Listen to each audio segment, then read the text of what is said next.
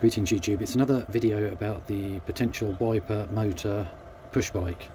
Obviously the idea is we join this bit of the motor direct to the crank of the bike.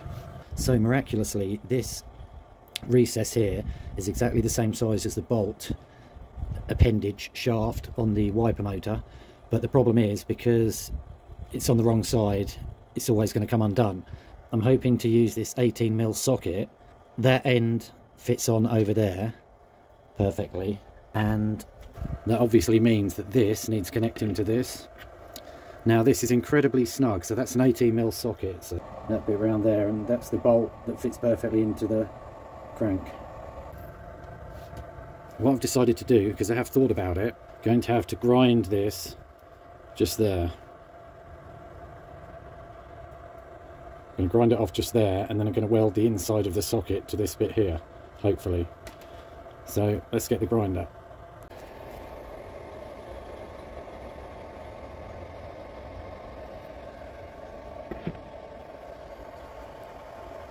Boom. That's what we got. Sweet.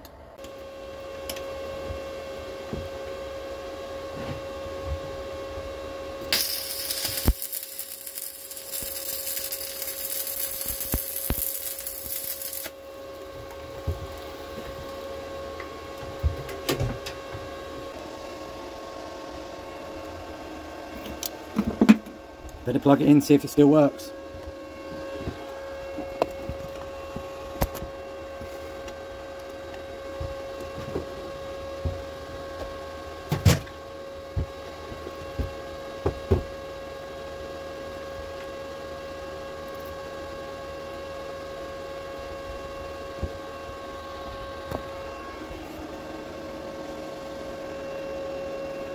Worth mentioning that that's only 4 volts, which is why it's moving very slowly.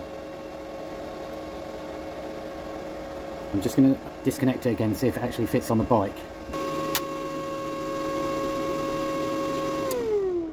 Yeah, it does appear that fits on there, so I'm calling that a result, and in the next video I've got to work out how to actually bolt this to the frame of the bike. So what that basically means is that theoretically I can put that on any bike with that size crank. So yeah, I'll update you in the next video. Bye for now.